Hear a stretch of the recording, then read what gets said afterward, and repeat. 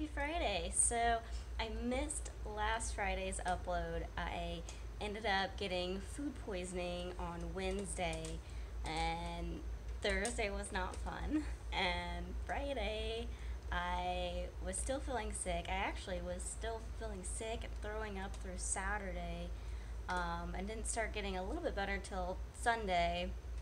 And it wasn't until about Tuesday that my headache was gone and I had more energy. So it was a really long bout of food poisoning. And I thought a lot about food and waterborne illnesses. My mind was just stuck on that, like, as I was throwing up. So it was kind of gross. And I like woke up on Sunday and looked around my place like, what happened here? It was a war zone while I was out. Okay, it was my fault. But yeah, so that's what happened last Friday. So this Friday, I wanted to go over a little bit about what I've been doing this week, besides taking it easy, skipping the gym. My excuse being that I am still not feeling well. So today, I actually went to the gym for the first time. And I had a lot less meetings this week. So normally my calendar is just like meetings. But today I didn't have any meetings. Yesterday I didn't have any meetings. So I got a ton done. I've been working on a bunch of different reports, trying to finalize some projects. Reaching out to the clients, make sure all the past invoices are paid so that we can get them out of the system before we officially change over to Jacob's billing system. So I did a lot of that sort of work, a lot of just like checking the boxes and making sure everything was good for the week.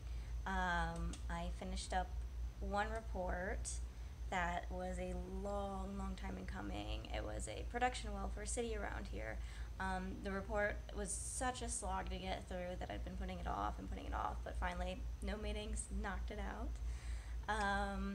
I reviewed another report which I had written probably about a year ago, and it was in draft form, and our PM had left the company, the PM for that city had left or had been promoted to a different position, and so finally we all got our little ducks in a row, and the new PM had a meeting with them, had some changes, she revised them, I reviewed it, and I got to put my stamp on it. So that's fun, especially because it's groundwater and it's ASR related.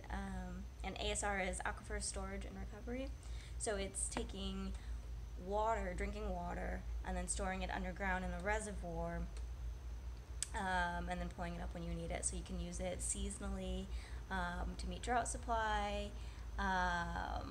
seasonally or to meet drought supply, or both if you have a drought seasonally like we do here in Texas. You can use it daily to meet peaking. This one, it's a little bit deeper of an aquifer, so they wouldn't be using it daily, and what's happening is they have a lot of surface water that, during the wet time of the year, they'll have extra surface water rights that they're not using, and so all that water is just continuing to flow down the river, and they don't get to use it, just because they don't have a treatment plant that has capacity for it, they don't have demand for it, so they just let it go. But then when we're in a drought and there's less water in the river, and they need more water because people are watering their lawns more, and we have more irrigation going on for crops. We still have the continuous use of industrial facilities that need water, and all the other uses for water within the city, and they have less water in the river because it is a drought. That's when we would supplement the supply with what's in our ASR system. So it's really a cool technology. It's not new. Or what we would call emerging technologies. It's been around for decades. It's just not. It's very highly specialized, and it's dependent on your geology. And so it's one of my niche technology areas that I would like to do more work in. Is ASR. And so it was really cool reviewing my report and seeing like the sensitivity analysis that I did a year ago. And between that one and then the other groundwater report for the production well, I was doing some little math calculations. I was very excited because I don't get to do math very often. You go from university where there's always doing problems and always solving things and having my calculator out, and then you get to see the answer at the end, and you have that like sense of satisfaction that you got the right answer. And then you get to industry and working, and you don't have that anymore. It's occasionally somebody will be like, "Yeah, let's do some calculations." And maybe it's because I've been project managing a little bit more lately and doing less of the technology side. And also because we use computer models to run a lot of the calculations, and then we'll do our kind of like, keep it simple check on the back end. Does it make sense? Does it pass the sniff test? Is this the answer we expected? And we'll do some small, like back of the napkin calculations, but the model and the computer is doing all the heavy lifting for us. So I was really excited about doing that math. I don't know that the other engineers get that excited. So there was that. I had a lunch with somebody in my office. She used to be my direct supervisor. Now she does more of a sales role, and so I was asking people for feedback, and she was one of the people I emailed. And we went to lunch, and she gave me some advice. We mostly just talked office talk.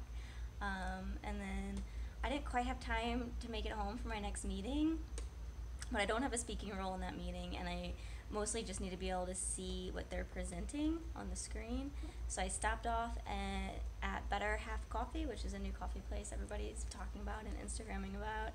And I logged into the WebEx app on my phone, and we just like looked at the meeting, and I like sent some emails on the side. I was like multitasking on my phone while I was like listening to this meeting.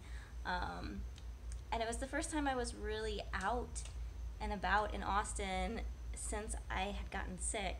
And I realized that as much as I can be an introvert at times, I definitely need to be around people sometimes. And I hadn't even realized that my headspace had gone to this like kind of depressed, more hopeless than normal sort of mood.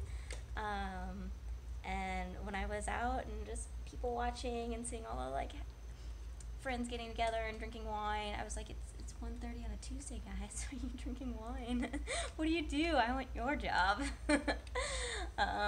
Or like just couples that they looked like they were just visiting the city, and they were out and having a coffee at the coffee shop, and I don't know, it definitely lifted my mood and made me realize that being by myself in my like 700 square foot apartment for 5 days is probably not healthy.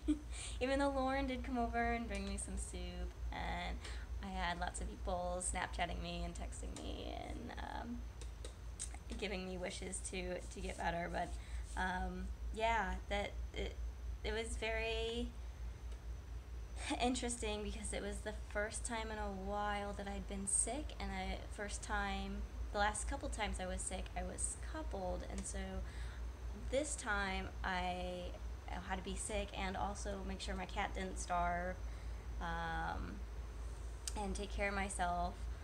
And I had rented a rental for work, and I never made it out to site because I was throwing up so much. And I had stayed up all night Wednesday night, and I had just texted him like, I can't get to site. You do not want me behind the wheel of a car right now.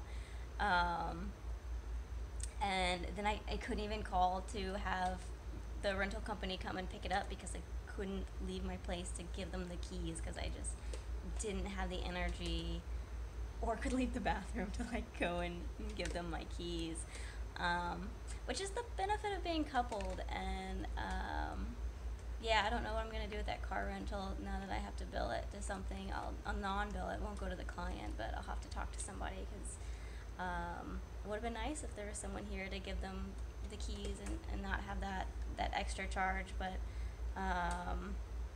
yeah, they hired me, they didn't hire me and a couple. So yeah, it was nice to get out and see some people, and now it's raining, and I love the rain, and I get to enjoy it. healthy this time.